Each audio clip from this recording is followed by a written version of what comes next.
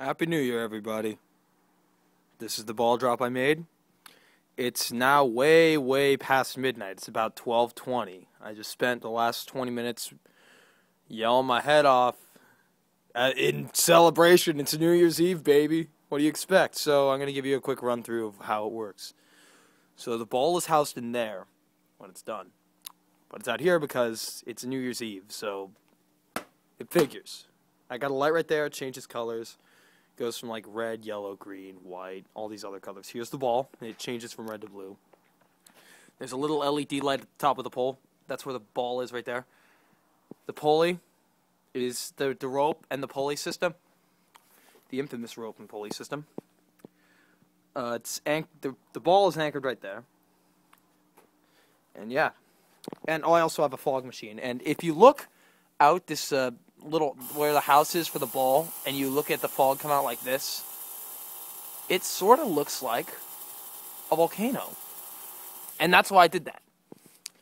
But in honor and as many of you know, Dick Clark, who's the guy who hosted the New Year's Eve ball thing on ABC for the past 40 years, from like 1971 to 2011. Well, actually, he rang in 2012, but that's the year. So, in his honor, for like the rest of the night, this ball's going to be at half mast. I mean, he was a great he was a very big ambassador for New Year's Eve. So I think it's good to honor his life by having my personal New Year's Eve ball at half staff. Rest in peace, Dick Clark. You were a great New Year's Eve host, and you also hosted American Bandstand, which was really cool. What else? As you can see, we had a huge party right over here.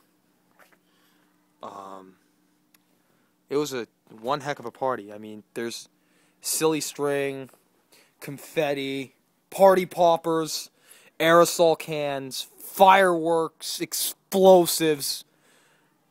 Everywhere you look on the ground, it's like a sea of fireworks and explosions. I mean, seriously, it's New Year's Eve. What do you expect? So yeah, that's it right there. Happy New Year, everyone. Best wishes for 2013.